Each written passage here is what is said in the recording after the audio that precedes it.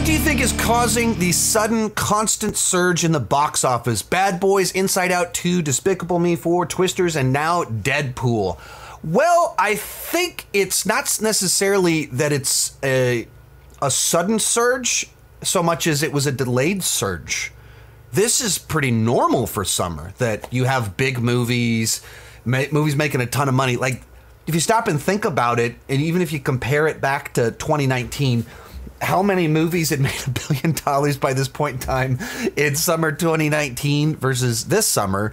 And you go, well, we're trailing from 2019.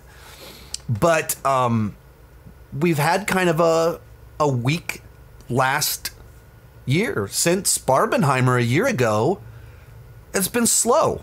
It's been sluggish. It's hasn't been particularly, I mean, there just haven't been nearly as many big event films in the last year. And just once again, step back in the context, what happened? Well, May of last year, we had a writer's strike that led into an actor's strike. And so you had this gigantic disruption of the creation of film, of the writing of films, of the filming of films, and of the marketing of films, that it's had a trickle down for a long time. And now we're starting to get on the other side of that. So imagine our interpretation of this summer if it started the way it was supposed to. This weekend's movie opened at the beginning of May. All of a sudden, the summer kicks off with a record-smashing Deadpool 3. It reframes the entire summer, because you don't start off with, ooh, Fall Guy, that was pretty weak. You start off with record smashing.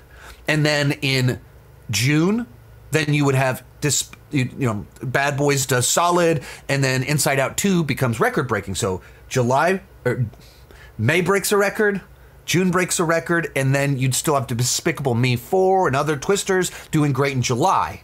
And so you balance out the year a little bit better, and summer all the way that it was supposed to be, and all of a sudden you have a normal summer where there's hits all along the way.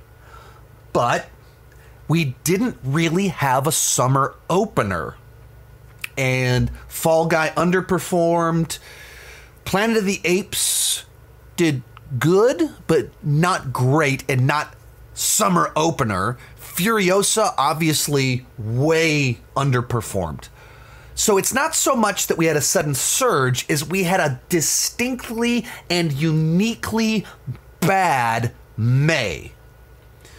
So by comparison, Bad Boys 4 just does solid numbers that you'd kind of expect from a Bad Boys movie, maybe overperforming just a little bit, but like did solid compared to the last one came out in January. This one's coming out in the summer, and it does good. What you'd expect it to do if it performs how they want it. And all of a sudden, it's like, well, this is incredible. Well, it's incredible because the last month set the bar so low, so then this feels like it's doing awesome. And then a Pixar sequel that's well-reviewed, doing the numbers that it's doing, like it's become the biggest Pixar film, but a Pixar movie, Pixar sequel that actually is one that people want, doing great, is not sudden or surprising. And so I think it's all that kind of framing of what happens when you have a year straight of not much actually making a big splash. Where, we had Dune Part 2, but, last fall, Aquaman did like half of what the previous one did, and stuff like Wonka ended up making $500 million, and so it became like a very profitable film. But it's still like, when you're talking about it, it didn't make a splash. It's just like, people kept seeing it. And now we're in the summer season where like they're making big splashes, and every weekend we're having a splash.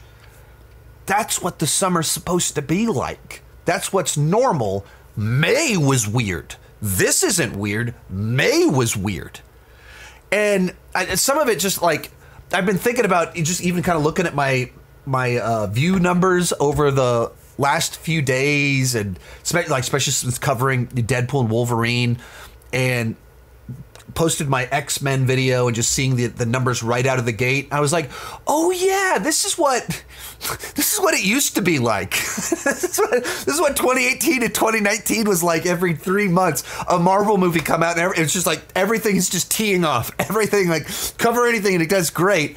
And then, you know, when they put out a movie that generally audiences are like, that's not really what I want, then they don't care about my rankings or whatever either. And so, you know, this is what the good old days were like. This is, and you kind of add into that also, we really are in kind of a, it's been weird for 5 years because of COVID. Like, yeah, this thing that really disrupted things, and it's been crazy and weird. So when you have a month that's just like, yeah, this is a normal summer month.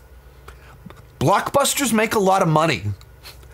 Yeah, that's how that works. And remember, I guess even as I said, you know, it's been a year since we had any big hit movies. But also remember, last year was the year of flopbusters. Last year was the year where we had a disproportionate number of big movies we thought were going to be huge, and then they underperformed. So we're like in this weird space where we forget this is what used to be normal. That every weekend during summer, movies open huge, do huge, and people are excited about them. This is the normal. So it wasn't a sudden surge. It's just like finally it's being normal again. Maybe that's the way I would perceive of it. Most of these clips are pulled from my Patreon live streams. I do about 6 live streams every single month. For $2 per month, $20 per year, you can get access to all the exclusive videos and live streams. For $5 per month, you get your name on my end card. At the top tier, you get a 30-minute video chat with me each month. The link down below in the description has more information.